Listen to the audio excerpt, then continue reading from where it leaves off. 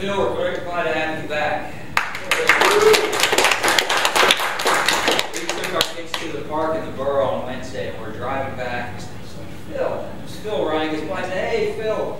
And you just gotten in a few hours. You want to share anything real quick? Sure. Yeah, Phil's going to be our fifth Sunday of each month is Missions Month, so June 30th is the fifth Sunday of June. So Phil's going to be sharing. You just take a couple minutes and just say hello, and yeah.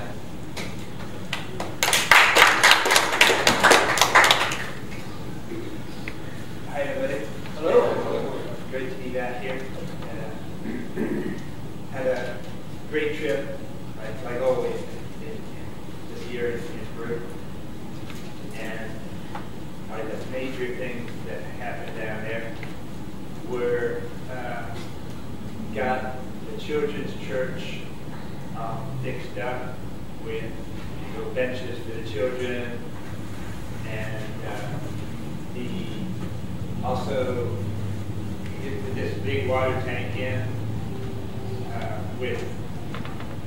so that the gutters of the roof, when it rains, that feed into that water tank. So that was really a big accomplishment there. And so I guess, yeah, the major probably accomplishment was I found a couple to work with the children when I'm not there. So yeah, that was huge, and they're really great people. They play guitar and teach the children's songs and everything like that. And another big thing that happened is, well, I broke up with my one girlfriend and got a new girlfriend. And I'm going to get married to her. Yeah, that's big for me. And she's already helped me with when is the date? Children and everything like that. When is the date? I think it's going to be in December. December. Okay. So yeah. But yeah, she's really great with children. She works with children, and so she's really good with teaching them songs and things like that. So I'm really glad to be back here. I feel like this is my home here.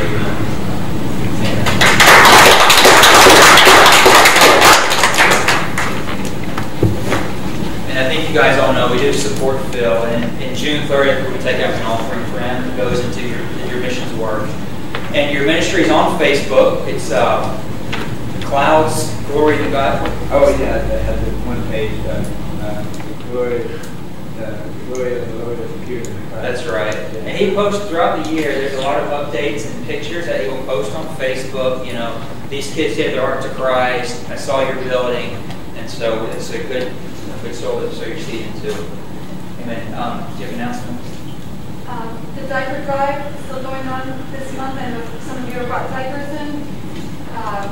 So whatever week this is, the rest of the month, I was in contact with the director of the Pocket Mechanism Center. She said size 4 and 5 is great. If you want to do other sizes, that's fine too. But there's an ongoing need for, I forget what it's called.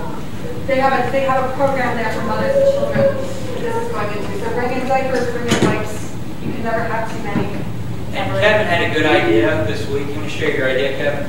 If y'all want to bring in cash and just write it and put it in the offering, then I'll make a run wherever the cheapest place we find. I found BJ's 138 diapers for 25 bucks, 900 wipes for 17. So I don't know if that's the best or not. I think it's pretty doggone good. That's a good deal. So any money we collect up, I'll make a run out there, do a load up on them, and I just want to see the lady's face when I'm buying, like, several $100 worth of diapers. Yeah. I can just tell, well, I'm believing for children, so get ready ahead of time. I can get that conversation started. But I just thought that might be the way to go. Yeah, that's a great. So if you're interested in that, like you said, see him and let us know, and that will be allocated. That's through June, and that was a good idea. They just put it in the offering and just write diaper drive on it, and then segregate it for me. Yeah, so note that. Peter, diaper drive. So let's bless them. There's always some good stuff down there. Like we said, we love the unborn, and we also love to support women with babies born as well. And, we have to do both. So James and Ann are in their new house, settled in. Their house is still on the prayer board back there. So we're praying for it. We had some guys line up to help, and I was talking to James this morning. He finished before we were able to help, and I said, wow, I was thinking to myself, this guy knocked stuff out. Man, I like that. Task oriented. We were going to, me and a few guys from the church were going to go up and help him. He called me about 12 o'clock. He's like, I'm done. So we're glad, happy for you guys. So there's a Chick-fil-A in Warwick. They have to visit Chick-fil-A. Is that where you're at now, Warwick? West Warwick. Okay. Kids can go to their classes.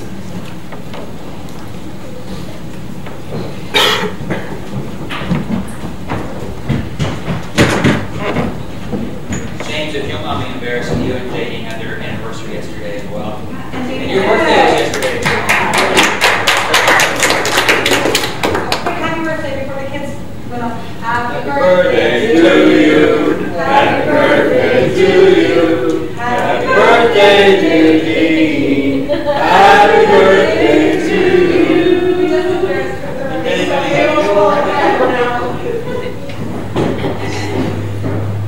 There's my lady Christina had a birthday. She was telling me about it this week. So we didn't get a card to her. I sent her a text message. I just found out she had friends on Facebook going, happy birthday, Christina. I didn't know it was her birthday. So a few other announcements. I got Phil. Prayers Tuesday night at 7. Healing room is tonight from 5 to 7. Someone was asking about that this morning. 5 to 7 here at the church. And so if you know anyone who needs prayer, tell them to come in. Like I said, Phil is going to be speaking on June 30th and sharing, and I have some other speakers coming in this Sunday. I value, and it's a value of mine to share my pulpit. I need to do it more than I am. So he's speaking. I have Tim Galvanus coming in July. He's been here a couple years back. July 14th. Our picnic is the 21st. So I already have a few folks who want to be baptized in water. We're having a water baptism as well back there, July 21st. So that's going to be the picnic, and with Julius and as well. And so water baptism and picnic on July 21st. And I have a speaker coming from pastor from Gateway Church coming in August, so that's going to be good as well, August the 11th. So looking forward to that. Just a long notice, just to let you know, there's a missionary, Don Buteri. He's in the Assemblies of God, missionary in Indonesia.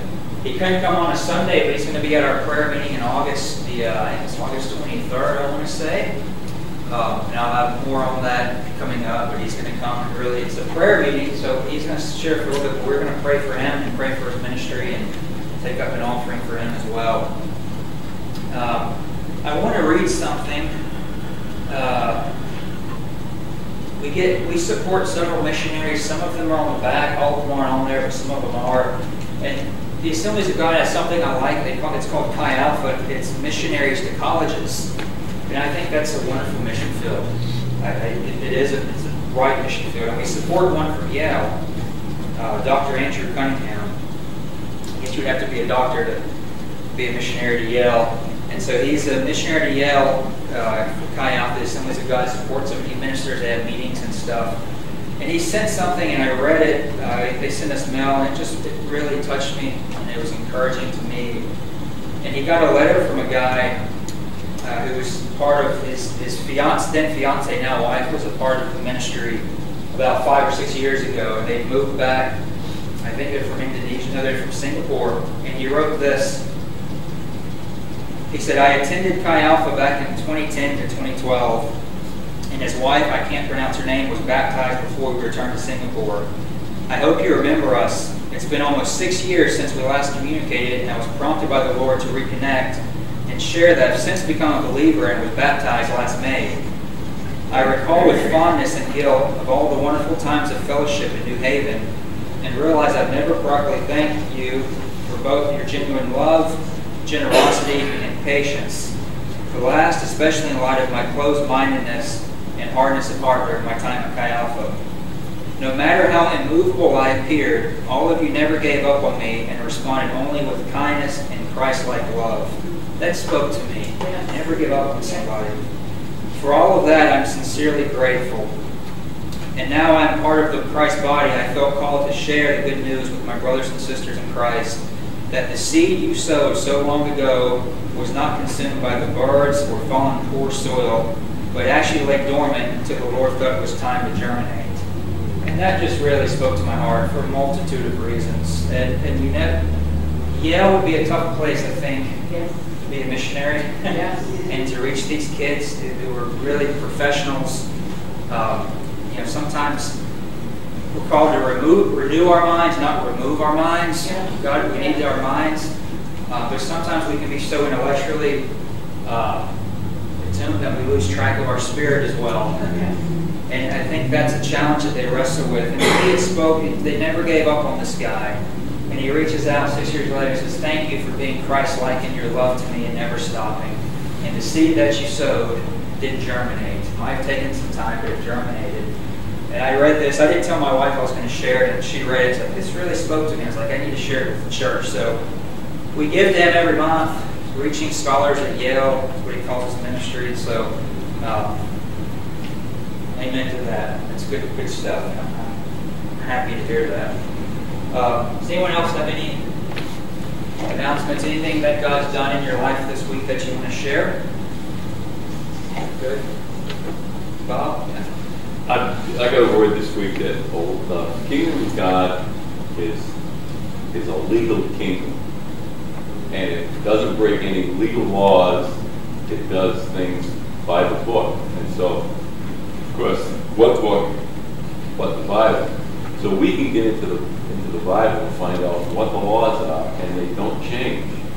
And you know, we're members of this kingdom. That a guy like that, I mean, he's going to go. He's going to talk to people who are going to get into business, and they're going to say, okay, what's God got to do with business? He's got nothing to do with business. But actually, God wants us as business people, if we're business people, to go by His word, because it's not a contradiction.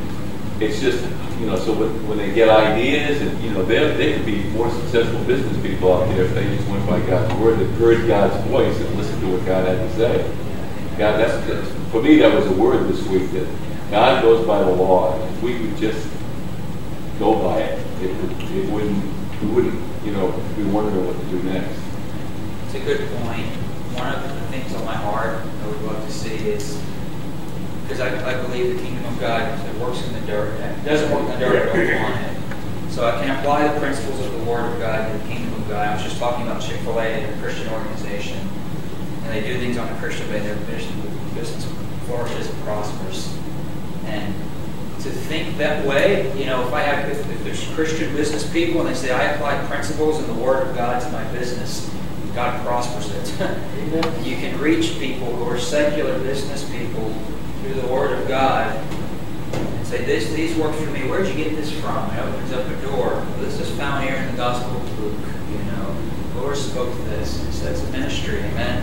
So thank you for sharing that. It's very true. Anyone else? Do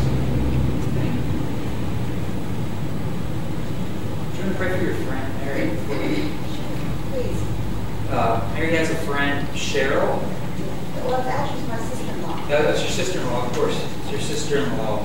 And she's having some issues, diagnosed with cancer. She's still having some issues. So just as the body of Christ, we just join and pray for her. And she's in California, is that right? So, Father, we lift up Cheryl to you. Lord, you know her inside out, Father. She loves you. Lord, I thank you, Father, Lord, that healing is the children's bread. And you're the same yesterday, today, and forever, Lord. So just as she's there in California, Lord, that you would heal her from the crown of her head to the soles of her feet, that anything attaching itself, as Bob used the word, illegally to her body as a daughter of God, we command that to go in the name of Jesus Christ. By the blood of Jesus, by His broken and shed body, Cheryl is healed. And we thank you for that, Jesus. And Lord, I pray that you speak peace to that family. Lord, that the peace of God that passes all understanding, Lord, fills her heart, Lord. And Lord, that in this season, Lord, that she's able to draw closer to you in a way she's never done so before. And we love you. We thank you for a good report. In Jesus' name, amen. Amen. So keep her in prayer. Let's quick that memorial board I talked about a few weeks ago. We haven't forgotten it. My wife has one. We're going to put it up. She's going to find the time. I think we're getting a babysitter this week, so my wife can come up here and do some stuff. And I want to have things we pray for, things that we celebrate, things like what Cheryl's going to happen with her, and placed on the board to say, this is things that God has done. And when I lack, when I doubt, say, hey, well, God did this. Do you have something? Yes, ma'am.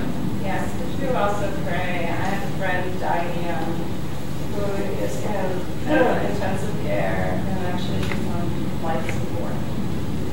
And she needs severe help. I would volunteer to pray for that. Father,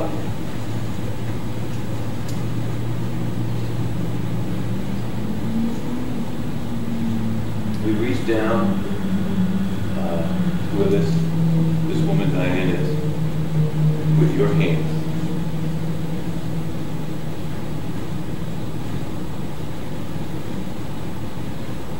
And we just let your power, your love, flow into her situation.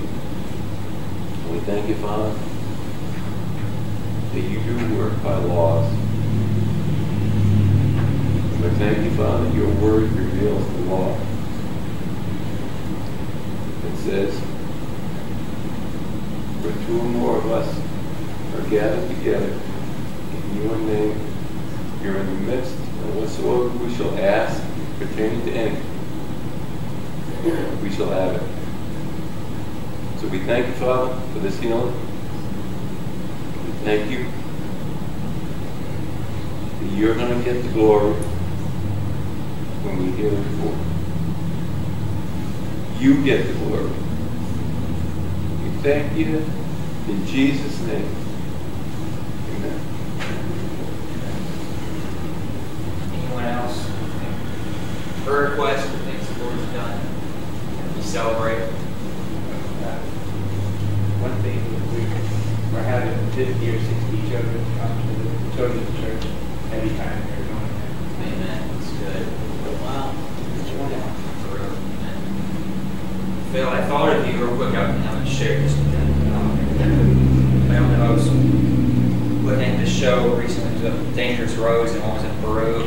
These guys were driving up on the mountains. I don't know if you have ever been on one of those roads. I thought about you. And it's like there's roads like this, and the cliff, there's not just a side. The cliff is down a mountain, or the edge is down a mountain. So thank you for the work you do there, man of God. We really appreciate that.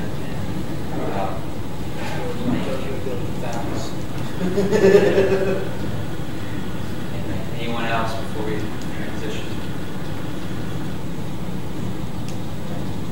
I'm going to share something this morning. I'm going to continue my train of thought on the parables of the kingdom of God. Some of this is a reminder, and I was thinking there's a verse this week, and sometimes just a quick point. This could be another law of the kingdom, maybe. It's good to remind ourselves of things. And Paul wrote this in Philippians. He says, "Finally, my brethren, rejoice in the Lord. For me to write the same things to you is not tedious, but it's safe." In other words, for me to repeat myself, it's not. It's safe. And sometimes there's good reminders, and there's good depths and things we can plunge in the Word of God. And it's good to remind ourselves over and over again what the Word of God says. One thing I'm working on doing in my own personal walk with God is really just finding a passage and just meditating on the Word of God, reading the passage. Lord, what did you mean by this? How does this speak to me? And I just interact with Jesus through His Word. It's a healthy, good thing to do. Amen. And let it get repeated, repetitive, and we'll find that sometimes I can read the same verse. We all know this if you've been walking with the Lord. Same verse over and over again. And the more I read it, it's like, gosh, it's fuller and fuller and fuller. Because God is inexhaustible, right? I'll spend eternity upon eternity learning the wonders of Jesus. You know, I can't tap it all now. Just constantly learning more and more and more. I describe it as like a never-ending pasta bowl. You ever go, I think Olive Garden had those years ago, you keep eating it, it's like it never goes away, it's like dill. And I look at the Word of God like that, I keep eating and I keep eating and I keep eating, I think I've gotten to the bottom and more that populates.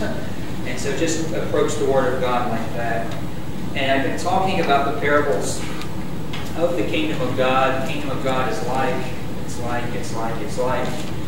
And Jesus was describing it, and we discussed in Matthew 13, Jesus transitioned his ministry. This is a key chapter in the Gospels, Matthew 13, because he starts speaking in parables. And parables conceal truth from those who know everything, and they reveal truth to the hungry. Amen? Goes back to what I said before. If I tackle this, yes, I'm guilty myself. I've read this, I know what it means, let me move on. And my truth can be concealed from me. But if I approach it, I've never read this before. Remember I shared the thing the man said, the pastor in South Africa a few weeks ago, and he made the statement, this man memorized a large portion of the Bible. He says, every time I read the Bible, I say out loud, I've never read this before. Never read it before. And I come into it hungry, ready to receive from the Lord. Amen? And parables can do that. The Lord would speak in parables. Those disciples and those who are hungry receive the mysteries of the kingdom of God. The Pharisees who had already written them off and knew everything, they didn't know what he was talking about. Amen? And so we've got the different parables. One's the parable of the soils, if you remember that, just like the guy from Yale talked about. The seed you sow was on good soil. Is everyone here comfortable, by the way, temperature-wise, before I go on any further? Some of you look cold. You're good. Okay, and there was 4 different soils, and Jesus said the kingdom of God is like a soil. I'm going to throw it. 3 of them are bad, actually. 1 of them is good. And he says the kingdom of God is also like the wheat and the tares. Remember, good and the wheat and tares both grow up to the end of the age. It's not our job to remove them. The Lord does that in the time and explains why I see good and evil at the same time in the world. Okay, it's very helpful. He goes on, talks about the mustard seed. Not only is it seeds that's sown to the ground, but the kingdom of God can be small, but it's powerful. And it grows like a mustard seed into a big tree. Birds in the air nest on its branches. And last week we spoke about the influence of the kingdom. And how 11 can come in and bubble up. It's like the Spirit of God within us. I think today is Pentecost Sunday, actually, is it? Yeah. And so it's like the Holy Spirit within us. And what happened on the day of Pentecost? The Spirit of God filled the disciples and the church grew. Amen. They spoke in other tongues. The Spirit gave utterance. If you do not pray in tongues, say this. R.A. Torrey says it's the birthright of every believer. And just my little plug on Pentecost Sunday, pray in tongues every day. If you pray in tongues, don't put it on the shelf. And something I've been practicing, I mentioned this, I will come in here by myself, pray in tongues out loud, and do it as long as I can. And it's a workout in the Spirit. I promise you it is. But it builds up, remember in Jews, it's building up yourself in the most holy faith, praying in tongues. And I build as I go, and I pray in tongues, as I pray in tongues, as I walk around praying in tongues, my spirit is built up. I feel like I've just lifted, 500-pound bench press in the Spirit. Amen. To encourage you, pray in tongues, pray in the Spirit. And so, I want to look today at the parable of the hidden treasure, and it's in Matthew chapter 13, verse 44. And this parable, along with the parable of the pearl of great price, it speaks to us of walking in the kingdom. And as Bob said, there are principles of the kingdom of God. And Bob, I'll just encourage you, if you get those, you write them down. Write what the Lord gives you. Put it in a booklet form. Do something like that so you can store it. But there are principles of the kingdom of God, and this is one of walking in the kingdom of God. And it's just simple. It's one verse. And it says, again, the kingdom of heaven is like treasure hidden in a field, which a man found and hid. And for joy over it, he goes and sells all that he has and buys that field. Okay. Marjorie gave me a book this morning that I'm looking forward to reading. It's about the long road when Jesus walked and what Jesus was speaking to us and what the Scriptures see as Jesus walked from place to place. And I'm a big believer that when I read Scripture, it's understanding context is very, very important because it gives me a much richer meaning. And in this time, this parable is something that everyone who listened would have understood as far as the context of it. me and Owen were out. If you've been to our house, I think most of you have. We have this big area in the back, and Owen has his different areas he goes in and chops down the branches and makes his own little place. And he was talking to me. He said, "Wouldn't it be neat if there's treasure buried here that I found?" It was a few weeks ago. And I said, "Yeah, I when I was younger, I had a little sandbox. I remember I buried this little treasure box in there. Someone will find it someday, you know." And my uncle, who's with the Lord right now, he was a unique man, and he used to bury his money in the ground. That wasn't so unique back then. It's what they did. And so the banks, they didn't necessarily have, Chelsea Groton down the road. People hid their treasure underground. And that area was also very known, and Josephus talks about this, the Jewish historian. It was known for war. There's a lot of war and battles there. And so it was very common, if I have treasure, I bury it in the ground, and I know where my treasure is when I go into the ground.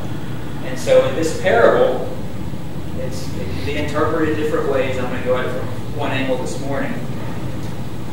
But the man of God, I don't know if he's working in the field or he's doing something. Let's say he's working, and he goes and he's digging, he finds something, there's a treasure. He opens up the treasure, and he's a shrewd businessman. And he says, "You know what? I can take this treasure, liquidate all my assets, use that treasure, and I'll be wealthier than I was before." It says, God compares, and Jesus in this parable, he says, the kingdom of God, the kingdom of heaven, is like the treasure. I'll sell everything I have to get that treasure. Okay? One more quick point. It's not the point of the parable, but in case some of you are thinking, some people struggle because they feel like there's an ethical dilemma with this. Like, oh, he was actually being dishonest.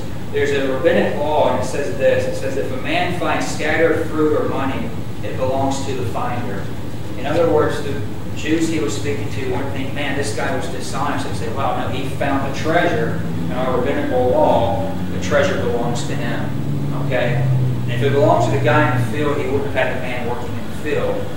So in the context of it, people buried their treasure. This man was digging. He said, this treasure is unlike anything I've ever seen. I sell everything I have and be a wealthier man. And I do it. And so that's what happened here in this parable.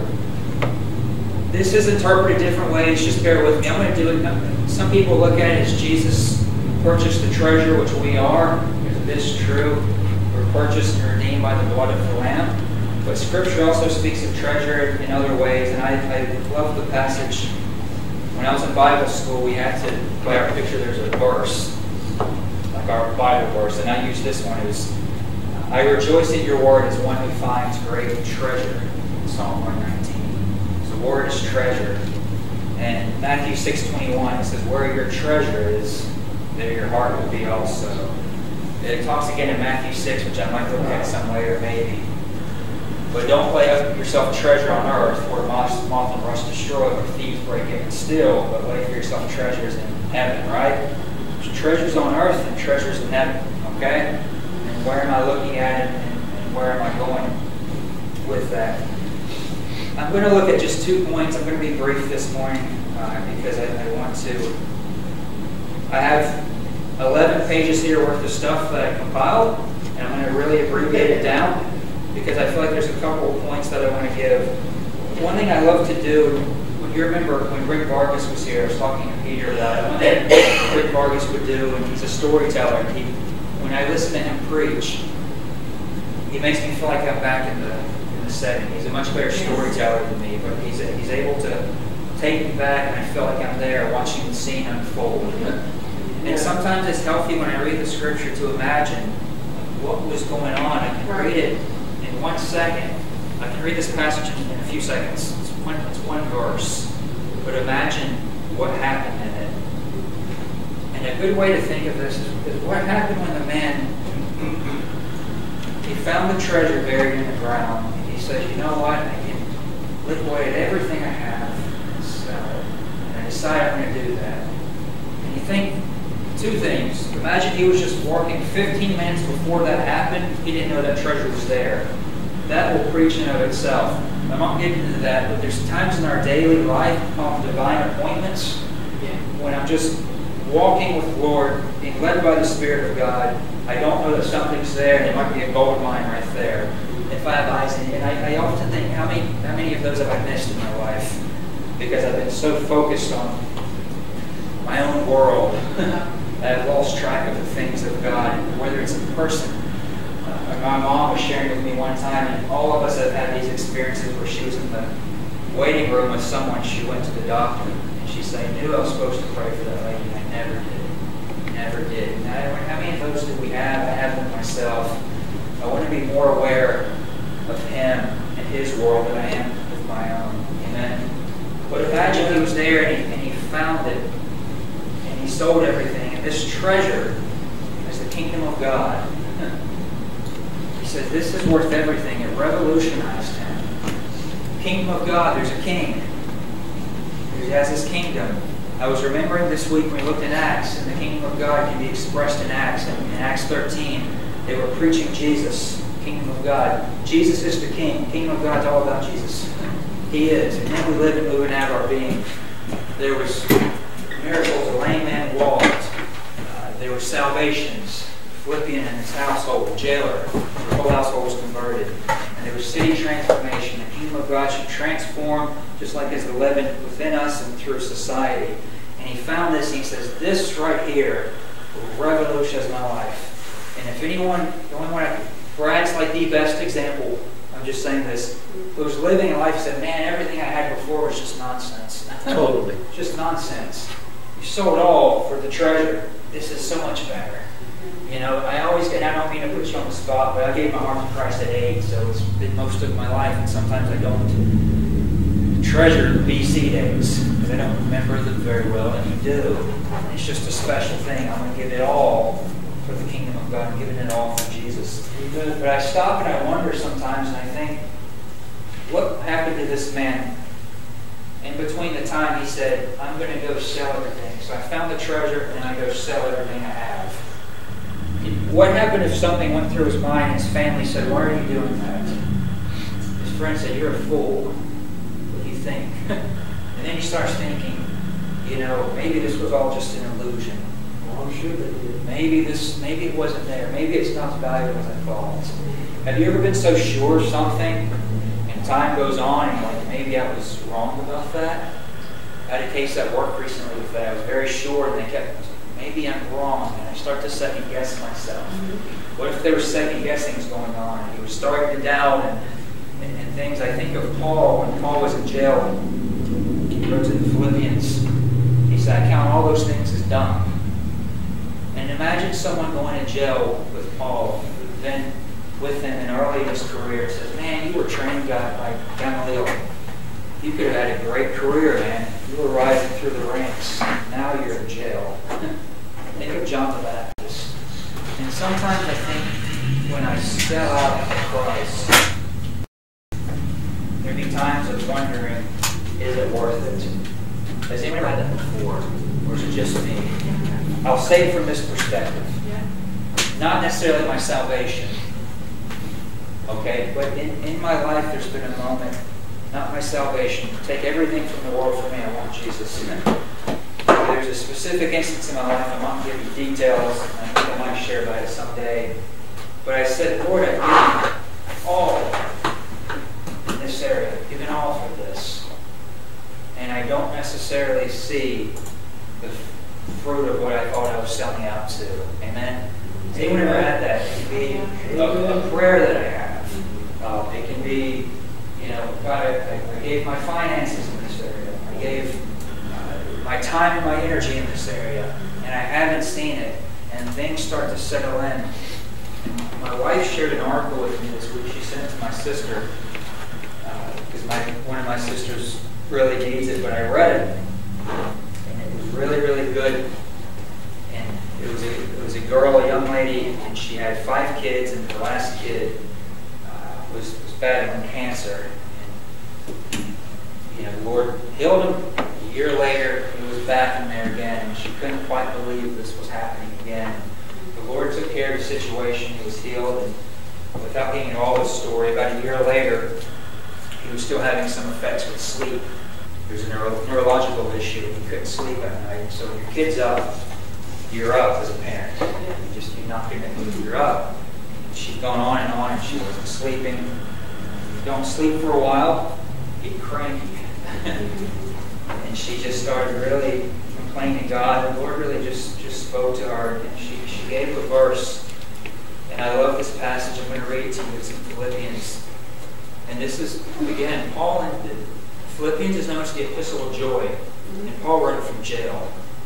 We often forget that. It was a prison epistle. It was an epistle of joy. It says, "Not that I speak in regard to need, for I've learned in whatever state I am to be content.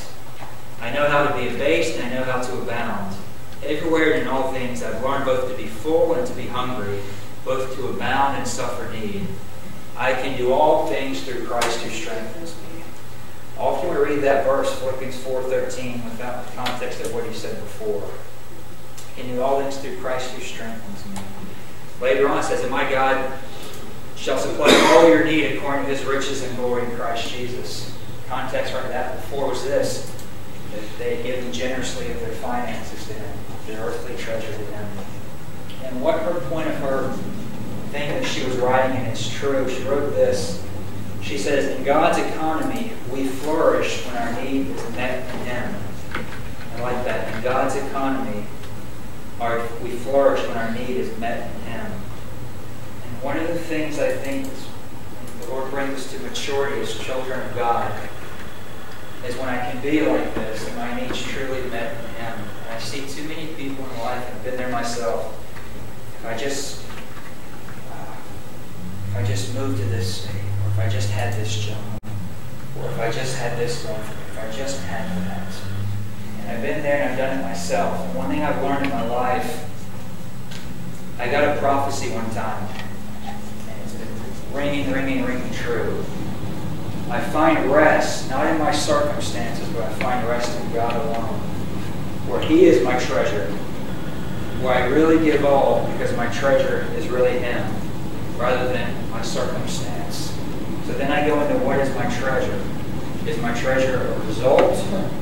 Is my treasure I need to sleep 8 hours a night like this lady? Or is my treasure, you know what? I can find rest in Christ despite how I'm sleeping currently. Right? It's making sense. Yes. My treasure is found in him. And it raises me from a place of being here to a place of being connected with him, because I don't need all those other things. They're good, but I don't have to have it to find my treasure, because my treasure is in him. And oftentimes in life, one of the things I would say this, Jack Taylor made this statement. He said, if you want to know what an idol is something you have to get permission for before you say yes to God. And I always remember that. An idol is something you have to get permission for before you say yes to God. And that always stuck with me. And if you find people, sometimes, where's my treasure? Is my treasure really in him, or is it in something else?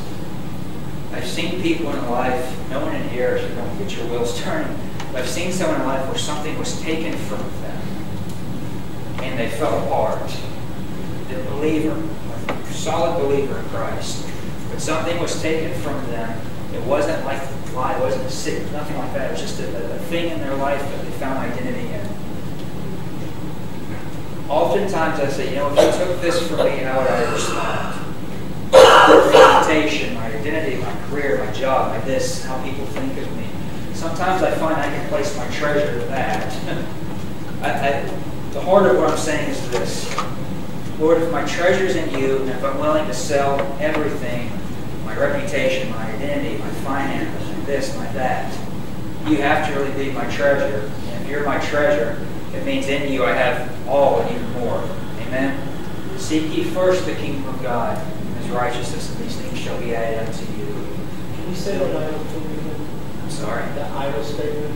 Yeah, an idol is something you have to check with before you say yes to God. Check with the idol. You have to get permission. So God says something to me, and I check. Let's say Sandy's my idol. Sandy, what do you think about it before I say yes to God? Is that, well, we can talk after service if it's not really. Well, I'm understanding as far as it goes with people, but when you say, I'm thinking idol is stuff. So But an idol can be anything that, what's it Tim Keller says? An idol is a good thing that becomes an ultimate thing. An idol can be a ministry position. A lot of pastors, their idols are ministry. It can be your job, it can be your reputation, or it could be your money. I mean, it's an idol, something, it's a treasure you place over the Lord. So if you say we like that, then let's say it's your ministry position. Yeah. And so if you're like told to do something in your ministry position, and it could affect something with God, so you go to the position before you go to God with it, or? Let's chat after service. Okay. So I don't mess up the flow. It's okay. Yeah. It's a good question, but we'll chat after service. Okay. We'll clarify. And so, where was I? It's a good question, though. So a treasure is something, as an idol, something I check with before I check with God.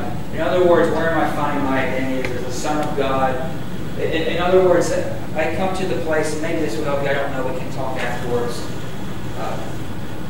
I speak as a pastor, because I know a lot of pastors go through this, and a lot of pastors will deal with it. And the person I was thinking of before, they're not in this church, because there's no one here, but something was taken away, and because it was taken away, they completely, totally, utterly collapsed. Because their identity and their treasure was in that. And I come to the place and I said, Lord, if you said, Clay, I don't want you to ever be in any ministry position. I don't want you to ever minister again. I don't want you to ever preach, write, teach anything ever again. Would I be okay with that if God asked me to? Or would it destroy me? So then I come to the place, is my identity as a son of God in Him? Is my relationship more? Would I be willing to sell out for the treasure that I found? Or is it too much? I can't do that, Lord. I'll serve you, but I still need to hang on to this too. It's where I get my security from. It's where I get my identity from. It's where I get my reputation from. And as Andrew said before, he made himself of no reputation. Just another, I'm going off on a rabbit trail. But I got it. No, that answered it. One thing, and I've said this before too, just to add to it, something happened one time where I felt, again, there's no one in here, so I always say that so you don't start getting the wheels ticking. It's a completely separate place. But I felt like I wasn't honored or appreciated the way I should have been. And it bothered me, and it bothered me, and it bothered me, and it bothered me to the point I said, Holy Spirit, this isn't normal and it's not good. What are you saying to me? And He took me in that passage. He made Himself of no reputation. And He took the form of a servant. And I said, you know what? I have to come to the place where my treasure is Him. I'm truly led by the Spirit, and I can do without good things. Right? Preaching and teaching, it's a good thing. Your job's a good thing. Your career's a good thing. There's a lot of good money is a good thing. But when it's my treasure, it becomes a problem. Amen. I have one more point that I want to make, a few more, but one more in particular. And it's this. There's also reward. One of my favorite chapters of the Scripture is Hebrews 11. It's the Hall of Faith. When I was younger, there was Carmen. Remember Carmen? Yes. And he used to have it now, Yo Kids. Yes. I used to listen to Carmen, Yo Kids. And one of the songs was in the Hall of Faith. And that was one of my favorites. So every time I read this chapter, I think of the Hall of Faith. But it says this, it says, but without faith it is impossible to please Him. For he who comes to God must believe that He is, and that He is a rewarder of those who diligently seek Him. One other principle in the Scripture. My salvation is free, right? In Romans 3 it says it's been freely given to us. In Ephesians 2 it's not by works. I don't do a thing other than believe in my heart and confess with my mouth. And I trust what Jesus did for me. It's a free gift, right? But there's a passage, and I'm going to read Isaiah 55, and this is about the Messiah. It says this. It says, everyone who thirsts, come to the waters, and you who have no money, come, buy and eat. Yes, buy wine and milk without money, without price. So here's a messianic passage in the Scriptures. And he says, come buy, but there's no price. So I don't buy my salvation. I can't do that. But there's an element in Scripture where He's a reward of those who diligently seek Him, right? Draw near to God, and He will draw near to you. Amen. So God will reward me for that. If I draw near to Him, how does He reward me? Draw near to me. Right? Yes. One of the things we have in our society, I understand it, I don't want to get into it, but the idea that everybody's a winner, no matter what. I had a teacher in college, and he was really funny, but he was a strong libertarian politically. And he said, I was coaching my son's baseball team at middle school, and I made the parents mad because I told the kids if they weren't good enough, I'm not going to play them. The parents would get mad. He said, well, they're not good enough. He was really harsh about it, but he was like, I want them to learn from an early age. If you're not good enough, it means you have to work. And it means I'm not going to be amazing at everything that I do. That's just reality to life, right? And there's a reward to putting forth an effort. Ask and it will be given to you. Seek and you shall find. Knock and the door shall be opened. That speaks in the original language of persistency. Diligently seek Him. Reward. One thing we do with our kids, and whatever you think about is what you think about it. I'll tell you where we got it from. We looked at the minister I mentioned, Bill Johnson. All of his kids are in ministry. They're all serving God passionately. And my wife got a book because we have 3 kids. We want our kids to grow up to be mighty men and women of God. So we look, what do these people do when ahead of us? And all their families serving the Lord. And he said, one thing I would do, I actually heard his son talking about this. They would reward their kids with something practical for doing things for God. And one of his kids, Eric, said, my dad used to reward us. He would get us stuff when we read our Bible. And I'd always just read my Bible, and I'd always worship just so I could get those things. Lollipop or whatever. BB gun.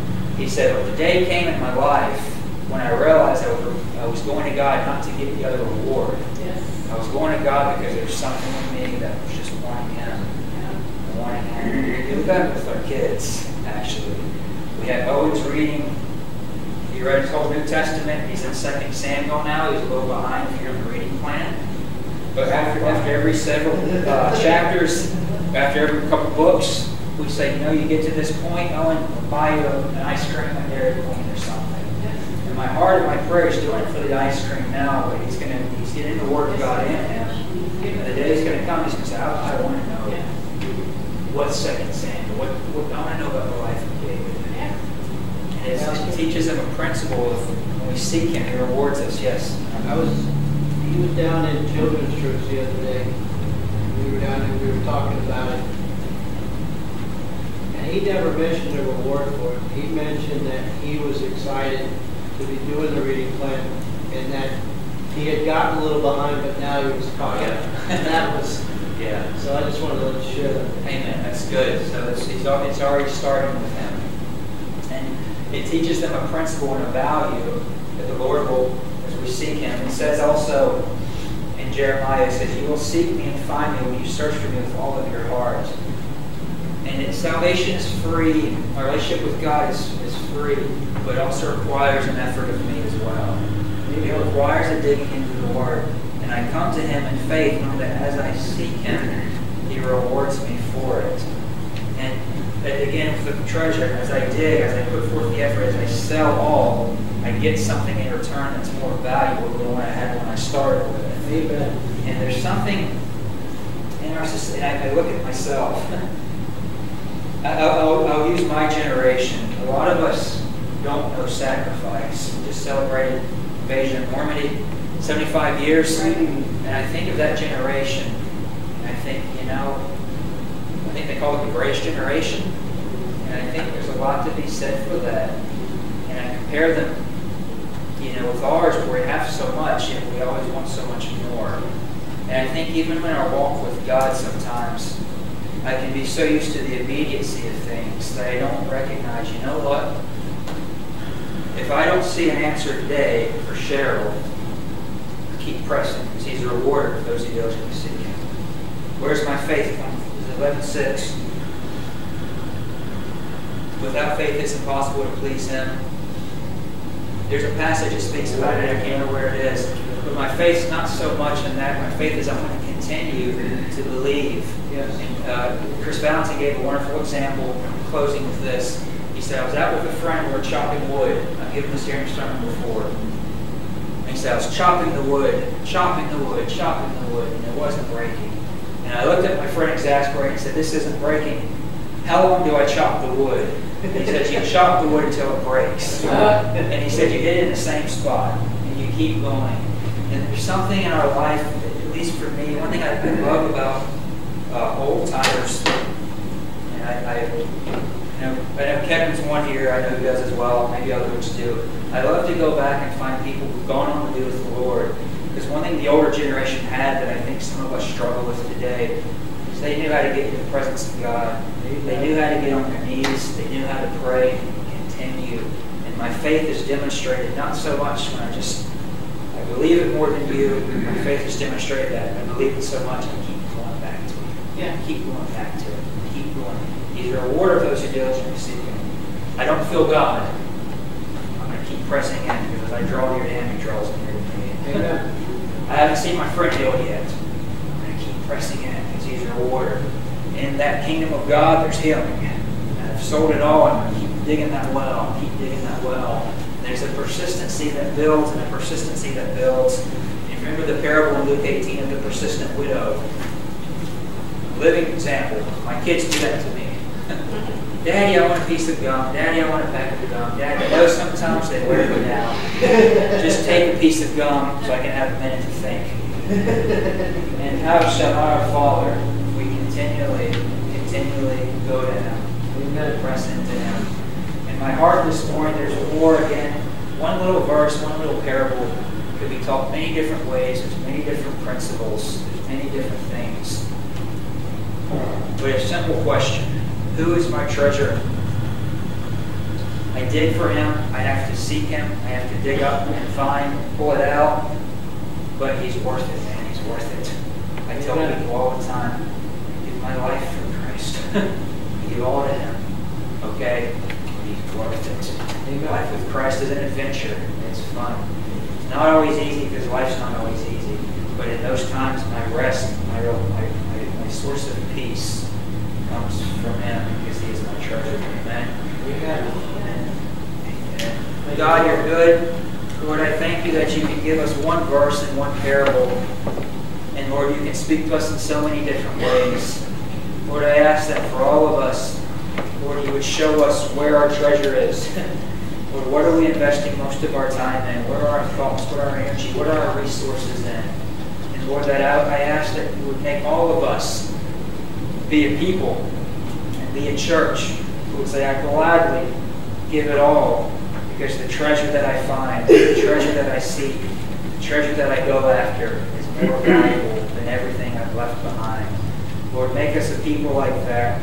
We love You, we thank You, we honor You. In Jesus' precious name we pray. Amen. Amen.